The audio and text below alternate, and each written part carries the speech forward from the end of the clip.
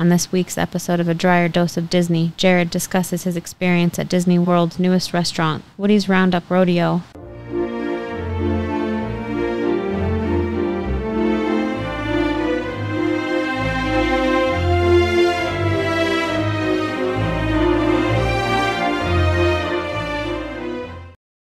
Welcome to this week's episode of A Drier Dose of Disney. I'm your host, Jared Dreyer, and today we are going to be talking about the newest restaurant at Disney World here in Orlando, specifically at Hollywood Studios, and that is Woody's Round Up Rodeo BBQ.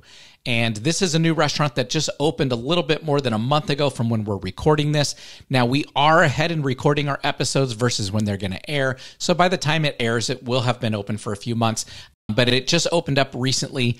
We're obviously out here at the Drier Dose of Disney Condo here in Orlando, and we had the chance of going to Woody's Roundup this last weekend. So I wanted to share my experience with you guys. I wanted to talk about how cool this restaurant is, all the great foods you guys are going to eat. And I know a lot of people have a lot of questions about it since it's brand new. So that's why we wanted to do an episode specific to just this restaurant and tell you all about it. But before we dive into that, I do want to ask, wherever you're listening to us, please click that subscribe button. Or if you're on YouTube, please click it there as well to get this content delivered to you weekly. Now, we are wrapping up our third season here, and we do about 20 or so episodes per season. And so we've got this one and one more to wrap up our third, and we will roll right into our fourth season. But when we kick off our fourth season, we are doing it with a bang. We have probably got the biggest and the most important episode you're ever going to want to listen to that is going to be coming out in the beginning of this fourth season, as well as our Butterbeer episode and our How to Go to Disney for Almost Free episode that we are moving over from our Patreon subscribers. So for those of you that support the show through Patreon, you've had early access to those two episodes, and we're going to be moving those onto the general podcast so that way everyone has access to them. But we're going to be replacing those episodes with probably the deepest, darkest secret episode out there. And this is our number one tip or trick for the parks. And it's actually something that, as we talked about it as a family and we talked about it with our friends, we didn't want to share this episode. We decided that this was too good of a secret. We didn't want to let the secret get out into the main world because if it did, it has a tendency to run and then people share it with each other. And all of a sudden, then it's no longer a secret and it's no longer an advantage for us. And as we talked about it, we said, okay, well, the podcast is doing really well. We've got lots of really good listeners out there that are listening to every episode, but we would like to increase our subscriber base over on Patreon. So this is going to be our absolute best tip or trick that we could ever give any of our listeners. And it's the best way to skip all the lines at Disney and for free. So we're going to be putting that out there for our Patreon subscribers only, and it will only ever be available to them. So you will have to become a subscriber at Patreon to get that secret, but that will be coming in the next few weeks here. As you listen to this episode, or as this one goes live, it will be coming then shortly thereafter. We will continue to update you guys on the next few episodes about this and about this change, but we will be, like I said, bringing our Butterbeer episode to the main podcast as well as our How to Go to Disney for Almost Free episode, and we will replace it with our biggest secret. So now's the right time. You're going to want to definitely subscribe out there to Patreon and to our podcast and to help support the show in order to get access to that episode. And in fact, we have not decided what tier. We're going to put that out there for our supporters because we do have 3 different supporting tiers at $5 a month, $10 a month, or $20 a month. And we're debating it may go to the $20 one because it's such a good tip. This is the best thing that you could ever do at Disney. So you're definitely going to want to stay tuned for that. Like I said, we'll keep updating you on the next couple episodes. But that then takes me to Patreon, which we were just talking about. So we do ask if there's any tips or tricks that have saved you time or money. And in fact, that really cool one that's going to be going out there soon, you want to become a subscriber over at Patreon and help support this show. That way you're going to get access to those other tips and tricks and some other cool stuff as well. So check us out at Patreon. The link is down in the description below. And then as you can see, we are today filming in the Drier Dose of Disney Condo still. We are in our second guest room here. This is a queen bed behind me. This is our black and white Disney room. We've got some really cool things in here. You probably saw it on another episode, but we love this room. It is very modern. It is very cool. It's got some great Disney stuff. You can see the picture by Greg McCullough in the background over there. That's an actual charcoal sketch that he then produced, and then we purchased it and put it into our condo here because it matches our motif in this room, which is a lot of black, whites, and grays. So very cool place to be. You can stay at our condo. The links for both Vrbo and Airbnb are in the description below as well.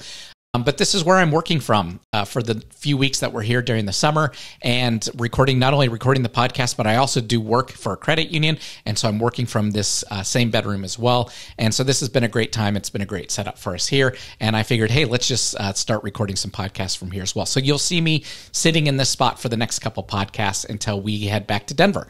And then from there, I'll start recording back in my normal office.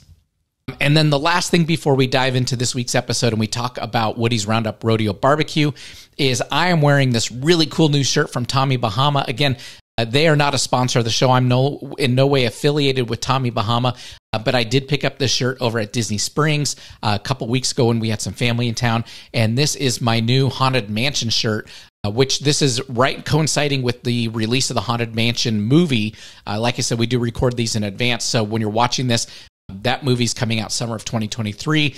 It will be released in about the next week or two from when I'm recording this. But this is a really cool new Disney parks and attraction shirt that Tommy Bahama put out for the Haunted Mansion. And, you know, it's pretty subtle. You can see up here on my shoulder like Madame Leota, and then you got the Hitchhiking Ghost across the middle. It's just a great shirt.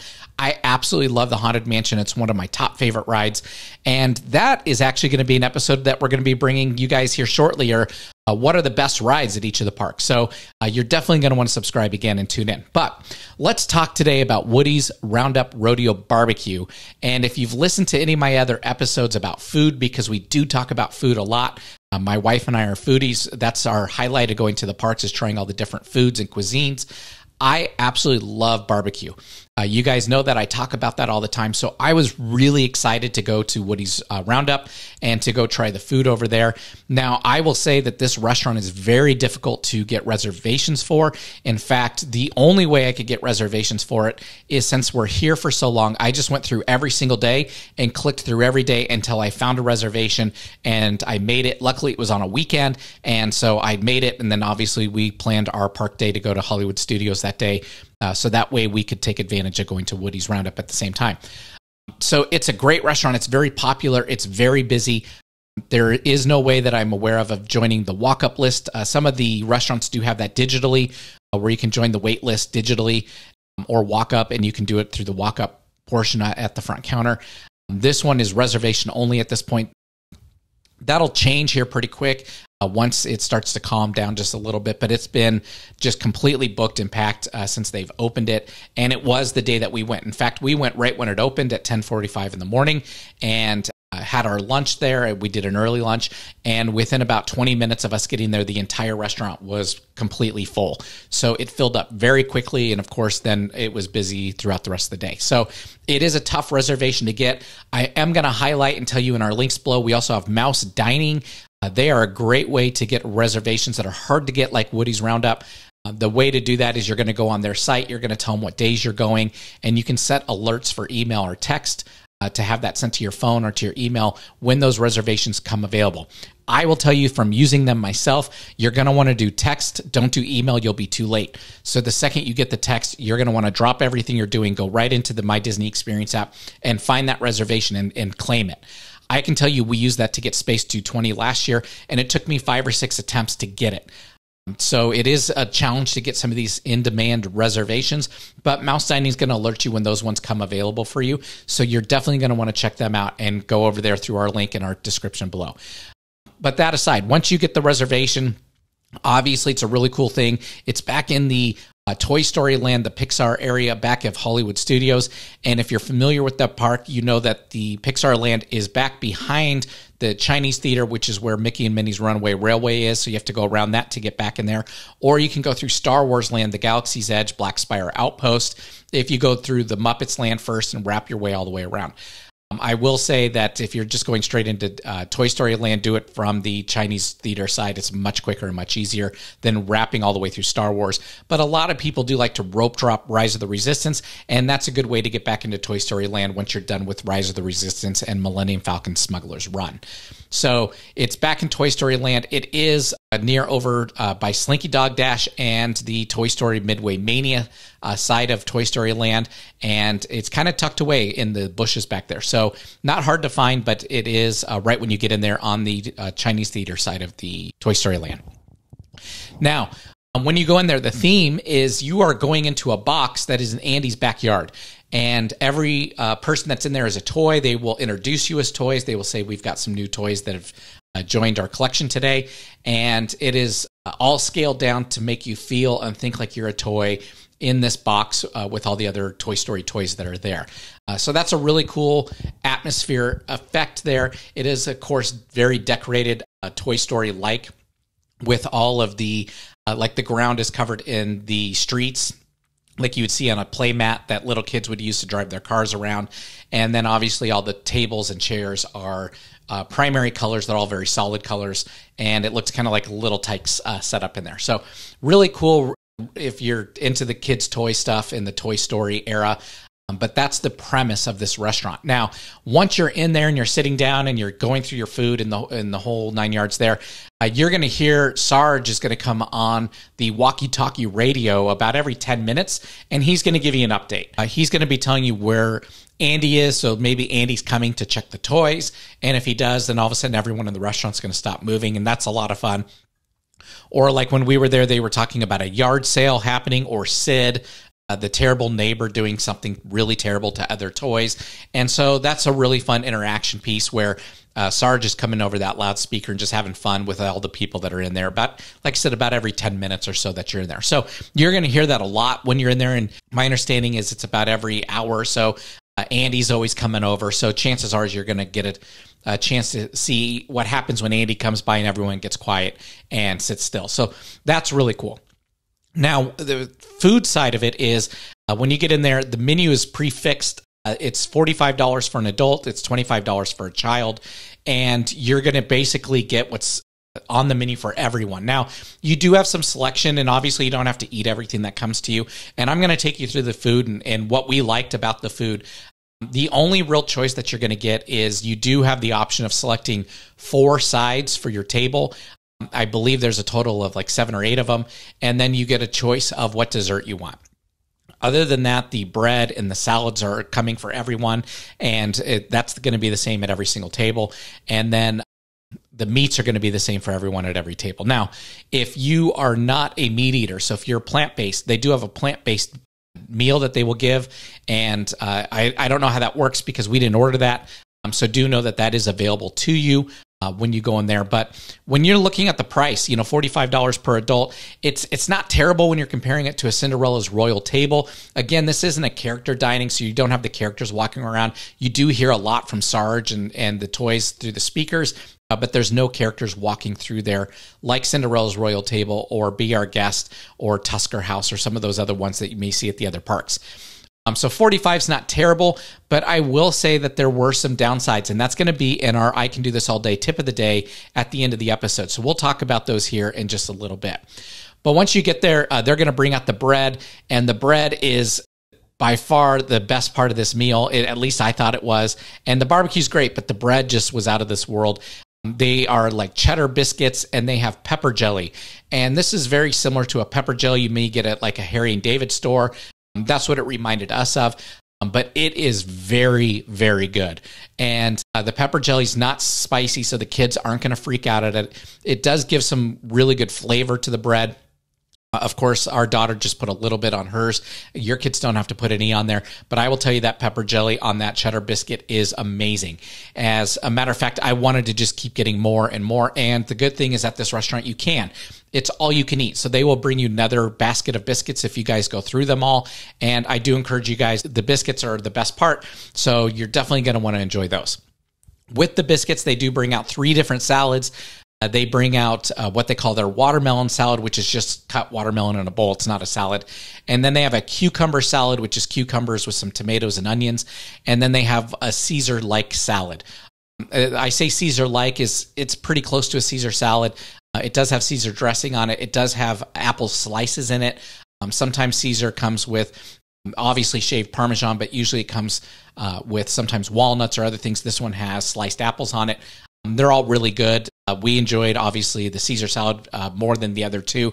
My daughter liked the watermelon. She thought that was great. Most kids would. So, those are your first course starting out.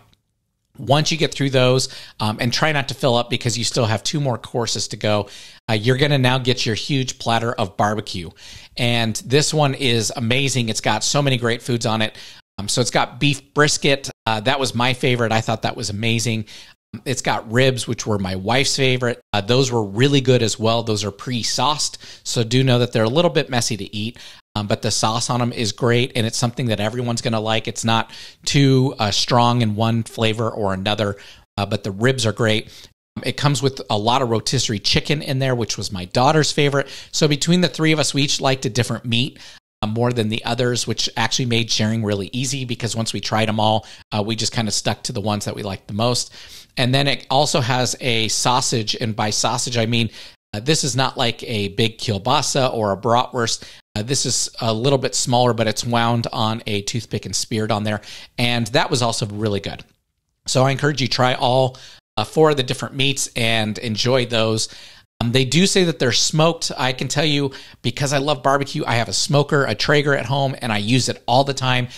These are not your typical smoked meats. These are definitely 100% cooked in an oven, with the exception of the chicken, which I can guarantee you is on a rotisserie. But the rest of the meats are cooked in an oven that does have maybe some wood burning element in there. But obviously, to control the temperature and to make mass quantities of food like they need to, they are doing it in a traditional oven. So when you look at the meat, typically from a smoker, you're going to get a smoke ring. It's going to be a little bit pinker in the center, especially your poultry turns really pink. In this case, the chicken's white. It's done on a rotisserie, like I said. The brisket and the ribs are cooked all the way through, and there is no smoke ring, and they have very little smoke flavor. So this isn't your traditional smoked meat that you may see at a competition, or if you cook on a Traeger or a similar type smoker at home. So, but the meats were all fantastic. You do have 3 sauces to choose from. They do have a classic, they have a sweet, and they have a spicy. I will say the spicy is not that spicy. The classic is really tangy, and then the sweet obviously has a load of brown sugar in it, and it's really good. So that was the one that I preferred, as well as my daughter was the sweet one. My wife said the sweet and the classic were both good, so she went back and forth between those. The meat, again, they'll keep bringing you as much as you like, so keep enjoying it and keep sharing it and try all the different meats. You do get to pick 4 sides. The 4 that we picked were the baked beans, the mac and cheese with goldfish crumbles, the loaded tots, and the fried pickles. And I can tell you that these were all good. And I'll say the baked beans were okay. They weren't your traditional molasses and brown sugar based baked beans. These are more basic than that. So they were just okay. The mac and cheese with the goldfish crumbs was amazing. That was probably the best side that we had that day. The loaded tots, those were okay. They definitely needed a lot more sauce on them. It's like they put a bowl full of tater tots and then they just drizzled some sauce across the top, almost as if it was in a squeeze bottle, like a ketchup bottle, and they just, put it on the top. It definitely needed to be ladled on, and you could put a lot more on there, but they were okay. And then the fried pickles, my wife loves fried pickles, so we made sure to get those. And she said they were really crispy. She said they were really cool in the center, so that was kind of a pleasant surprise for her to have something crispy but yet cool. And she said they were really good.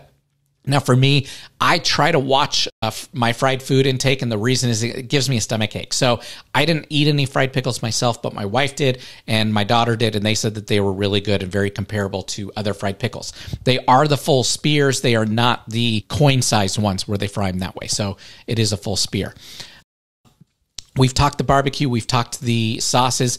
Finally, that'll bring you to the desserts. And again, they have a handful of desserts out there. They have blueberry lemon cheesecake, which is one of the ones we got, chocolate silk, which we got, and the apple pie, which we got. They also have like a strawberry lemon one that's plant-based. We did not try that. We've not had the best luck with plant-based foods at the Disney parks. especially over at Cinderella's Royal Table. So I tell you to avoid that one. It's an espresso thing, and my wife loves coffee, so she thought she would try it, and it was terrible. But then they also have Forky's Cupcake, which is for the little kids, and since our daughter's 12, she got the chocolate silk, and so we didn't get the cupcake either, so we didn't get to try that. But between the three, I will say the blueberry lemon cheesecake was phenomenal. Know that these desserts are small. They do come in a very small jar, like a small baby food size jar. And the waiter did tell us that when we were getting to that last course, because we were getting pretty full. And he said, don't worry, the desserts are really small. So like I said, they're about the size of baby food in their own little jar. But the blueberry lemon cheesecake was phenomenal. My wife and I agreed that was the best one. My daughter did get chocolate silk. She said that one was her favorite. It is very, very strong chocolate. It's very sweet to the point where it's almost overbearing. So I had a bite of that one. I liked it.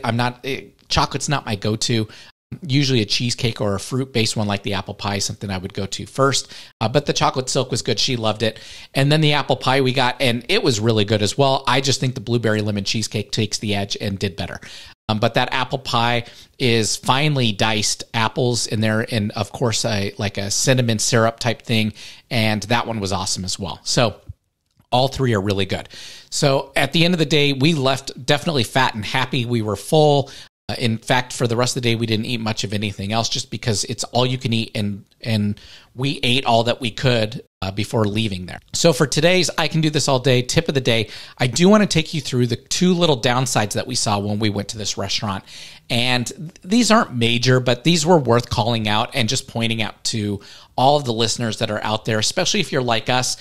Being a family of three, we're a little bit smaller of a family, and I'm trying to, at the same time of being at Disney and walking all these days, I'm trying to lose a little bit of weight, so I'm trying to watch when I'm eating a little bit, and, with my wife and daughter, they don't eat a ton.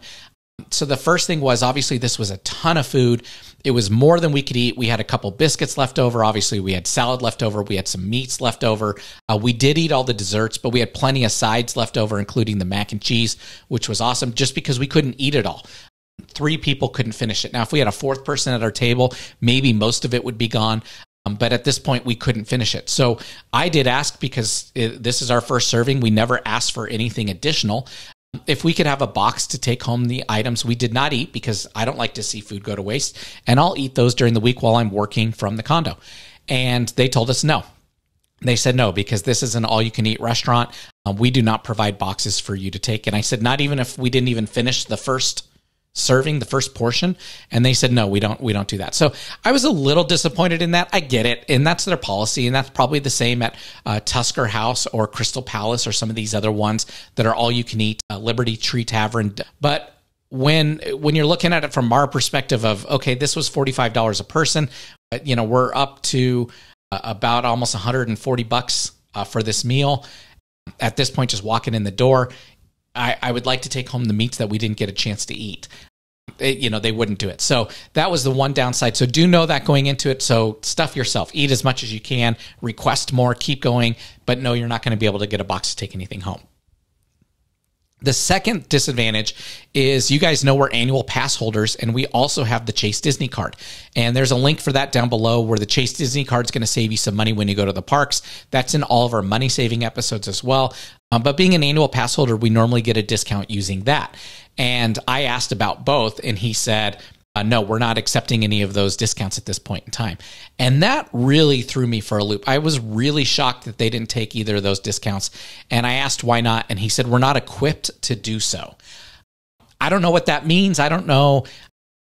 Maybe they need some more technology there. They need to update their software, or maybe, it's so early in this restaurant being open and the demand's so high, they're not offering any discounts.